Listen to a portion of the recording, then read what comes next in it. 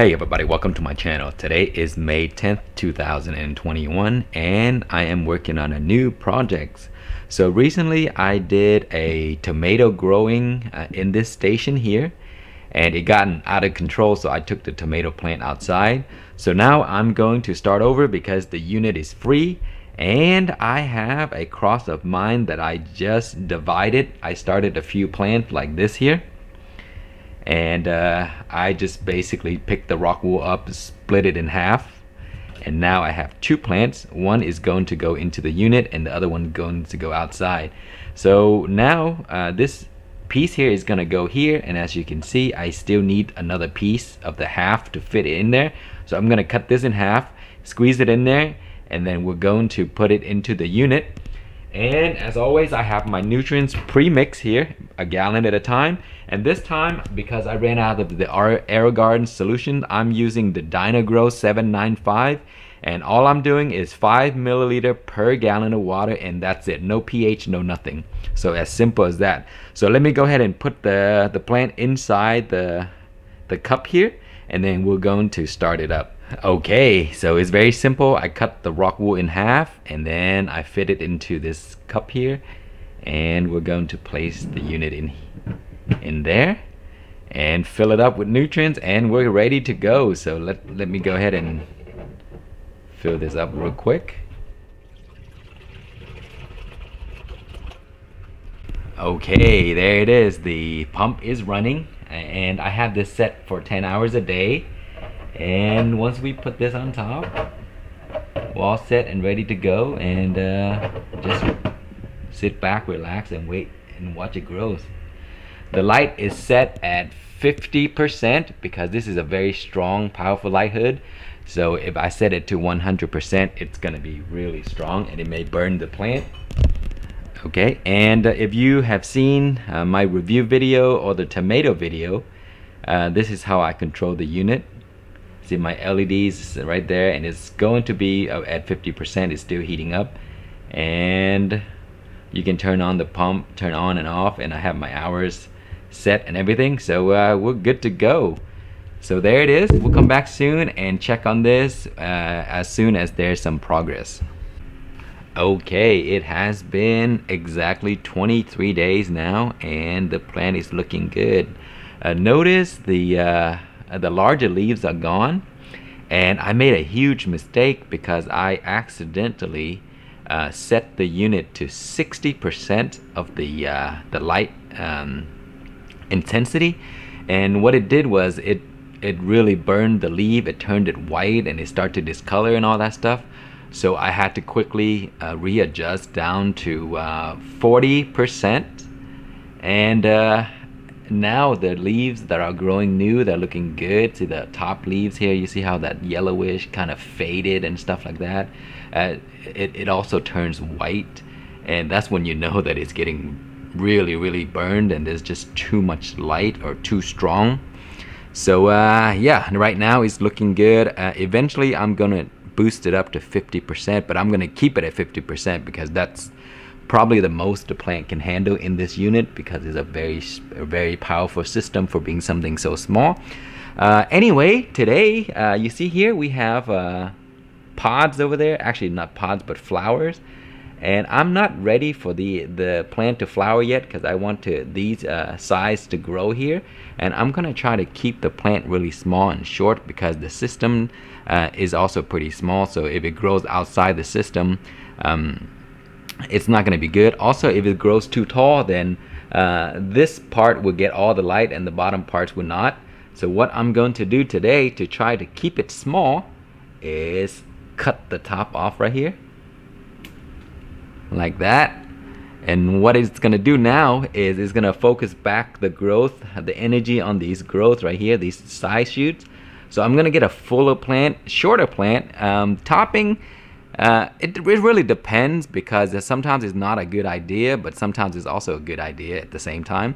So in hydroponic, I top all the time because the plant always has nutrients available, so it's gonna grow just fine. Also because I'm trying to keep it short and small, so pruning is a good idea when you growing in small space.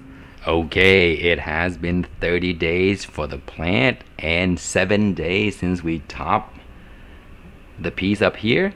And wow, look at that. In 7 days it sprouted all these sides, and look at how big it's gotten.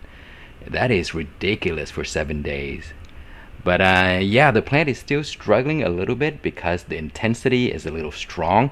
Even when I set it down to 30%, it's still a bit high.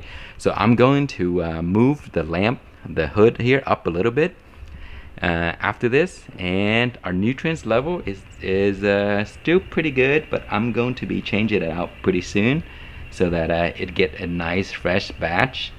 And again, mixing my nutrients is as simple as you saw early in the video. It's just nutrients and water, no pH, no nothing. So yeah, we'll come back once I'm ready to change the nutrients, and I will show you. Okay, today we are on day number 32, and I am going to change out the nutrients. So to speed up the video, I have already cleaned out the unit. So it's very simple. The whole base can come out. Then you lift this top piece here to remove the plant from the bottom base, and then you can wash everything up. Wash the bottom piece, the reservoir. Make sure it's nice and clean. If there's algae or whatever, just clean it all up. And then we can mix a new batch of nutrients. So what I normally do is I use 1 gallon of water. I keep things very simple. Then I add 5 milliliters of cow mag first, because I feel the plant is needing some magnesium and calcium. And then I'll shake it all up, make sure everything is dispersed evenly. I wait a few minutes, and then I add the grow. So again, 1 gallon of water, you're gonna add 5 milliliters of cow mag first, shake it up, and then a few minutes later add 5 milliliters of grow, then shake it up, and that's it, and we're ready to feed the plant. So I'm gonna go ahead and add some more. I added a little bit already, you see. So you can add as much as you like, all the way to the top where it touches, or even go past the net cup, because this is a DWC method. It has the air being pumped to the roots, so you're not gonna drown it. So I'm gonna add it, and we'll be back soon once there's more progress on this plant. Alright guys, today we are on day number 50, and I actually forgot that I was recording this series, so I was in the middle of taking the plant out of the unit here to put into my soil system, because I'm going to use this system for something else. Also, I wanted to grow this plant outside because this is a good time. So you see, I started to clean it up, and then I'm now starting to remove it out of the net cup. So then I remember that I was recording something. So anyway, I'm almost done with removing the roots. So first I pull it out of here. You see the rock wool is still on and stuff, and then slowly I'm trying to work the roots out of the net cup right here. And in the process, you're going to damage some roots. If you do this in your aero garden, stuff like that, it's basically the same process, and some roots will be damaged, but they should be okay. So here, so there we go, my net cup, and here is my plant. So we're going to transplant this into soil, and then we're gonna trim this back because I left this in the light, and it was really strong, so it kind of burned some of the top. So I'm gonna trim this back, and then let the plant start over. Okay, so I have a bucket here that is ready to transplant the plant into, and this one here was storing my other plant, but it kind of died because I neglected it. So we're gonna put the plant here. So first I want to sort of remove some of the rock wool cube, if you could. If you can't, that's fine, don't worry about it.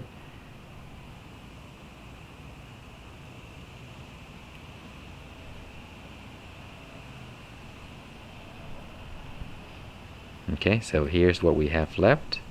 So we're going to have to dig a pretty deep hole down there.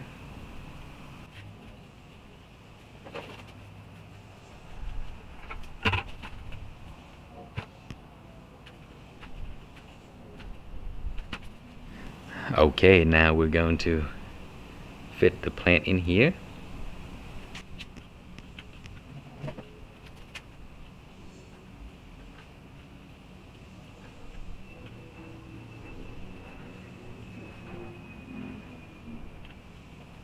Okay, so now we are going to do a little trimming.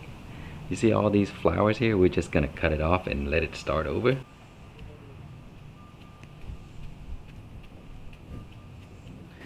Alright, so you see the plant is pretty bare. So we can pull some leaves off as well.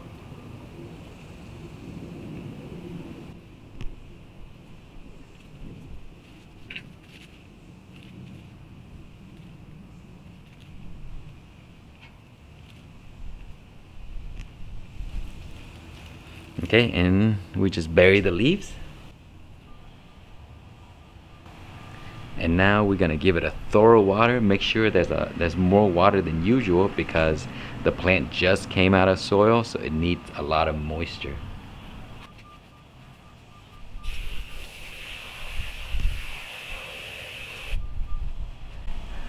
Okay, so we will need to keep this in the shade for about a week before we can expose it to full sunlight. So we'll be back soon. Okay, it has been 7 days now and the plant is getting well adjusted. You see, there's new growth here and the plant is still sitting under my patio where it gets a little morning sun, and then mostly in the afternoon it gets shade. So because of that, it's getting established and coming back to life. So now after 7 days I can actually put it in a brighter spot where it can get more sun, and if you want you can put it under full sun and it should be fine from this point forth. So you can see the soil is still has a lot of moisture, and that's what you need to do in the first 7 days. But after that you can water a little less, because once the plant is established, the roots are getting used to the soil condition. Now you want to water a little less, just have moisture in the soil but not super soaking wet all the time. That way the plant can grow new root and crawl around down there and also breathe in the soil, and then that should work for the plants to start growing. So we will be back soon.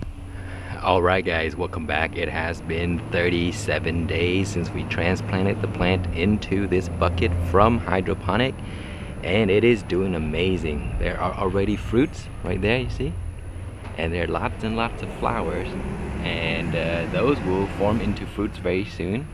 You see, so the process worked really well. Just follow the exact method that I did. It'll work probably 90% of the time. You know, occasionally you may have some issues, but every time I do this, it always worked. So the most important thing to do is keep this out of the shade in the first week or two. Make sure the soil is nicely moistened, a little bit wetter than usual during the transitioning period, and then you're all set to go. And then after a week or two you can put it under full sun, and the plant will be on its own and you can start fertilizing and all that stuff. So look at how beautiful it is right now. So I'm going to get a lot of fruits very soon. See, I already have some. So yeah, if you ever wanted to do this, you know, when the plants outgrow your AeroGarden or your hydroponic system, then you can try this method and just put it into soil. So thank you so much for watching. Please like, comment, and subscribe.